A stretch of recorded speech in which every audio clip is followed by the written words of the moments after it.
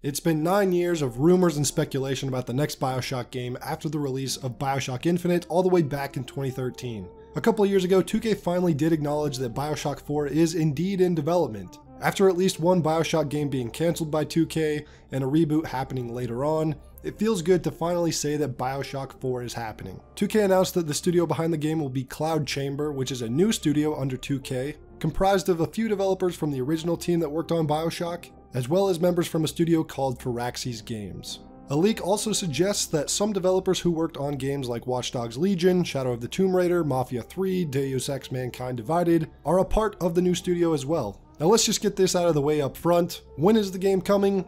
Unfortunately, we have no idea. Considering Bioshock has been gone for so long and faced the cancellation of a title in 2016, at best the game has been worked on since 2017 and only really confirmed to exist just 3 years ago. I'd guess we won't be seeing this game until at least 2023, but more realistically I'd say 2025. The hope is that the game has entered full production by now, but I wouldn't be surprised if it hasn't. But the best chance to hear more about a release date will likely be during E3 or whatever will replace E3 in the summertime. Maybe this year, but probably the next year. But now that that's out of the way, let's move on to the more interesting part of the video, the story and the setting. The first we heard of the setting was from a YouTuber named Colin Moriarty, who is kind of a gaming veteran within the video game space, having worked as an editor at IGN and various other game-related projects. On his podcast, he's quoted saying, "It takes place in a 1960s Antarctic city called Borealis. I've been told that the development team has incredible latitude to get it right." None of this can obviously be confirmed, but it's more than safe to be a little bit skeptical of this leak. However, there are a few other number of sources describing the same setting. I will say that the idea of a 1960s Antarctic city sounds badass, and I can picture that Bioshock art style and aesthetic perfectly in mind for what that would look like. It seems perfect, on paper.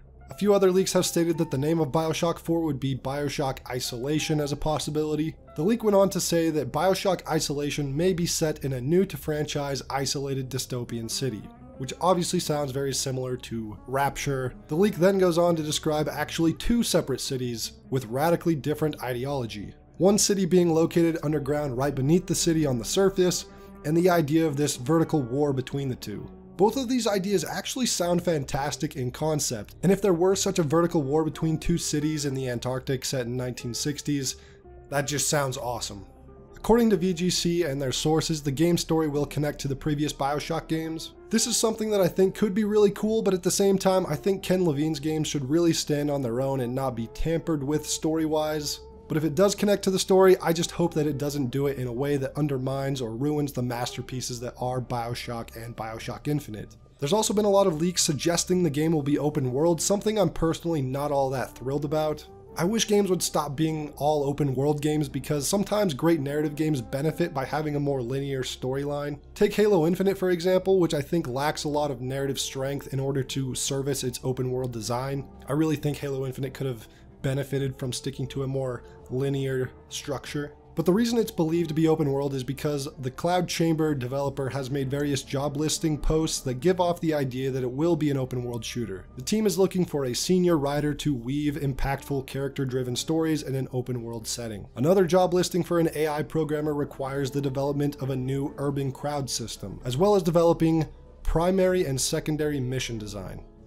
Again, I'm not keen on the idea of an open world Bioshock, but maybe they can surprise me. The game is being developed in the Unreal Engine 5, which means the game will likely be a very visually impressive game, which Bioshock has always kind of been.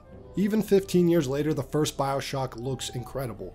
A YouTuber by the name of Noodle Spagoodle actually developed a fan-made short demo inside of Unreal Engine 5, showing off just how great Bioshock looks inside of Unreal Engine 5. And I'll leave a link to his video in the description of this video. Perfect. Darwin's cult is holed up in the lower city complex. You'll need to use the elevator, back of the atrium.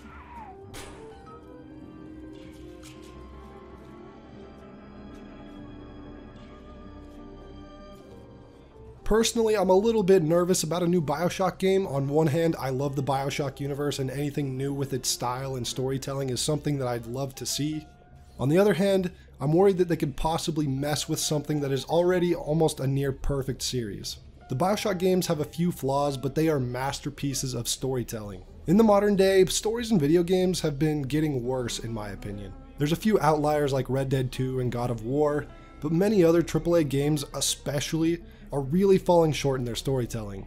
Bioshock is the last game I'd want to see fall victim to poor storytelling, so I'm really crossing my fingers and hoping that the developers actually take their time with this one and understand what made Bioshock so beloved and do everything they can to nail the magic. Without Ken Levine there, I'm not super confident it'll come close to his level of intellectual twists and turns, but if they take their time and again really focused on how the Bioshock games convey their narratives, I think something great could be done.